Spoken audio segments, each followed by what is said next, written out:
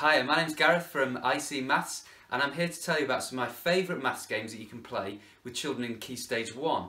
It's the Kinect 4 range of games. So it's kind of the same game, there's 4 different versions, and it's really good for helping the children to become fluent with addition and subtraction in a small number range. I'll show you how the game works. So all you need to play the game is a Sum Kinect 4 grid. I'll show you where to find that. 2 different colours, 2 dice, and 2 people. Do you want to have the first go? Yes. So that's 4, and that's a 6. So 4 add 6 is 10. I'm going to choose this 10. Okay, and it's my go. So here's an example of a completed Sum Kinect 4 game.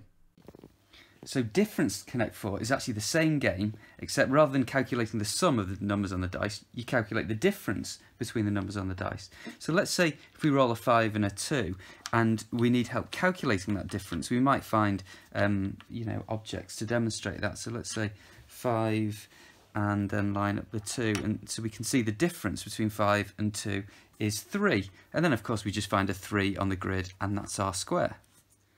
So the final version of the game is Sum Kinect 4, 4 to 9. I'm going to show you how you need to adapt the dice to play this game. We need 4, 5, 6, 7, 8 and 9 on the faces of the dice, and that's on both dice. So then we roll the dice, and there I've got 9 plus 8. Now I'll generate lots of calculations where the answer will be more than 10. And these are calculations that children will need lots of practice at, particularly in Year 2. So, 15. Which 15 shall I go for? To find the videos, go to icmaths.com and click on Home Lessons. That will bring you to this page, and the Key Stage 1 activity area is here. Underneath the video you'll find Kinect 4 grids, Sum Kinect 4, Difference Kinect 4, the 4 versions.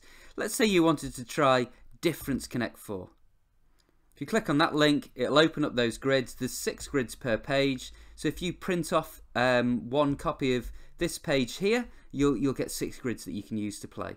And obviously the links to all the other games are there as well. So let's say Sum or Difference Kinect 4, click on the link there, and it'll open up the grids for that game.